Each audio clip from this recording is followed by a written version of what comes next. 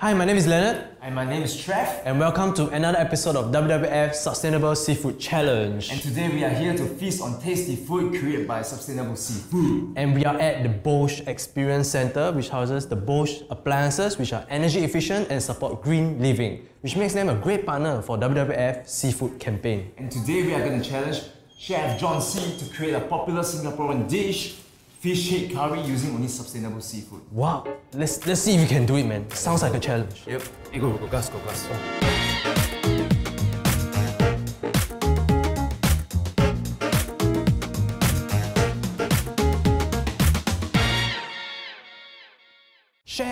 Chef, good to see you, Chef. Hi, Chef. Chef, so I heard you took up the challenge of making fish head curry but sustainable seafood, is that right? Yes, we're going to do your fish head curry Chinese style. Chinese style? Wait a minute, Chef. How many styles are there? Chef, why so fancy? You know what happens is that we're living in a country like Singapore. Okay. Actually, we have our rich culture with the Chinese, the Indian, the Malay, multiracial. Indian curry to me is a little bit, the spices are a bit more stronger. Okay. Pungent, stronger. And then the Malay tends to have their fish head curry a little bit more on the spicy and the sour side.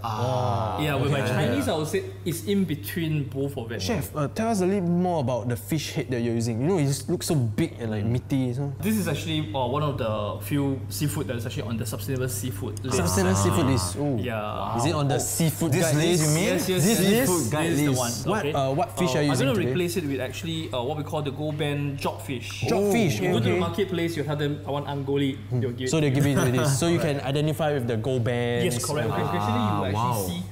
You know the gold band down here? You see the gold band near the eyes area. Eyes and body sides. There is actually traces of gold. So it's easy to identify. It's really unique though. It's really unique. The basics of curry is basically garlic, shallot, ginger. Shallot 2 parts, garlic 1 part, ginger 1 part. So it's 2-1-1. Yes, correct. The next thing you actually will need is you need some curry leaf. And then some red and green chili. A little bit of lady fingers. A little bit of brinjal. We need some tomatoes. Some curry powder, coconut milk. Turmeric juice, or what we call asam. A good avocado oil. The most important, which is the actually the Ang Kor Li. Okay. Yes. Let's get cooking. The fish have to actually scale it and then clean it. We're going to put this into the Bosch steamer. We actually have a steamer here. Whoa. That is real. Whoa, that's really hot, man. So you steam for how long? 8 to 10 minutes, depending on the size of the fish. Okay. Okay. You press start. So while it's steaming, we're gonna prepare the other. We're going to do the paste. What do you want me to do? Shallots. So that's 2 parts, right? Yeah. Everything? Yeah, everything. Really? You thought 2 parts put 2 inside, Yeah, I thought 2 parts, I put 2. Okay. So make sure it's locked nicely. So one hand down. Whoa. Done? Okay. That is how powerful. On the wok itself, add a little bit of avocado oil. Heat up a little bit. Okay, as you put in anything to fry, be it shallots and gingers and things like that, always remember you must hear the sizzling sound. Can you do me the ginger there? Ginger in the blender? In the pan. Yes. Everything? Yes, everything.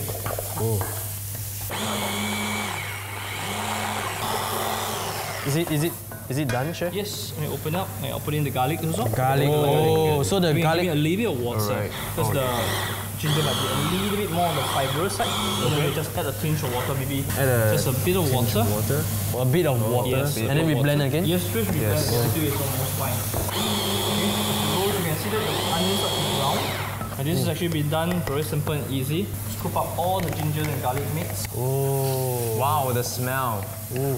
So once it's done, one of the ways we engage is actually, we see a thin layer of oil. Some people call this the rampa or the chili paste and things like that. Cut this into 3 and cut this into 2. Let me see your knife skills. Hello? Hey, taking very long. man. Getting nervous lah, okay? Slowly. Nervous. You know what's this?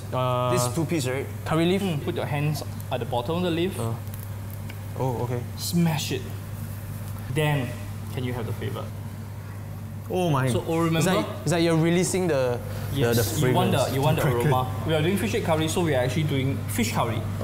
Fish curry goes in. This will take around 3 to 5 minutes. 3 to 5 minutes. As the paste gets thicker, do remember to scratch the bottom. Scratch the bottom. If not, it will burn very easily. So when this is done, let it sit for a while.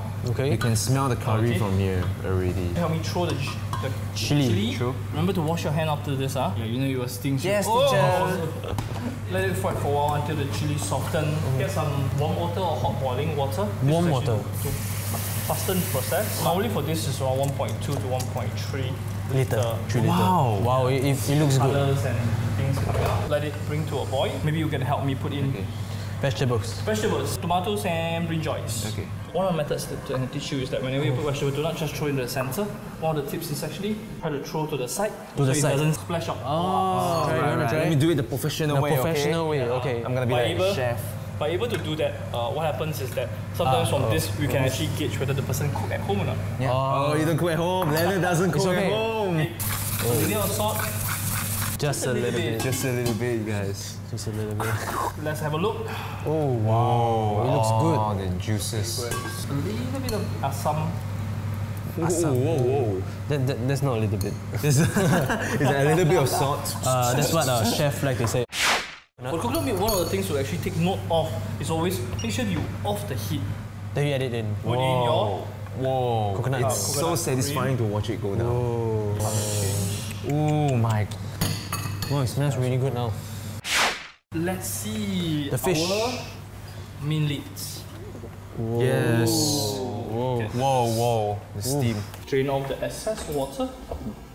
Okay, and then I'm gonna pour the curry. Oh, wow. Okay. Wow.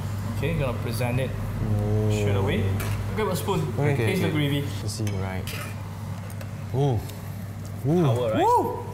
Ooh. You know, I'm a fan of spicy. Like this is- spiciness, but this is This is spicy. slightly spicy. It's slightly above average. I know, Slightly above, I but know Leonard is like not a fan of spicy. no. I'm actually a very good like spice person. Fish head curry right, is one of my favorite dish. And you know, this satisfies like my taste bud, but I'm not too sure whether this will satisfy the guest tasters' taste bud. Everybody have a different taste profile. Let's keep the finger frost. Let's serve them. Let's Oh, confident, chef is confident. Let's go. Let's go. Alright. Here comes the fish head curry. Thank you, chef. Let's try it. Thank you so much. Structuring time, chef. Is it spicy for you? It is spicy, but it's very nice. It's pleasantly spicy. Chef, this is awesome. Yeah. So that, to me, it's like you must keep away from John's temple. Okay. Easily replacement will be actually what we call the Ang Kor Li, which is actually jobfish. It does taste a bit different from the normal fish, but very fresh. Yes. How would I know what I'm eating if I want to go out and I want to go for the Ang Kor Li? Asking the vendors or even to do it, look at the video to get how it's being cooked. You can actually do it yourself.